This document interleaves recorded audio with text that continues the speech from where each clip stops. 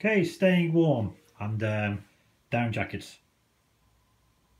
Okay, two of the main jackets I do take with me on any expedition are the sort of Pertex Primaloft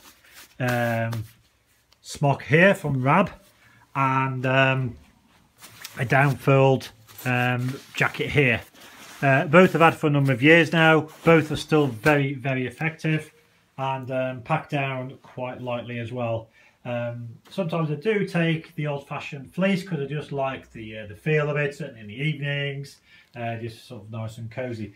But pretty much that is it. That's all I take on any expedition, because these ones here, these Primalofts, do keep you warm when wet and dry relatively quickly as well. Also pack very light and very small.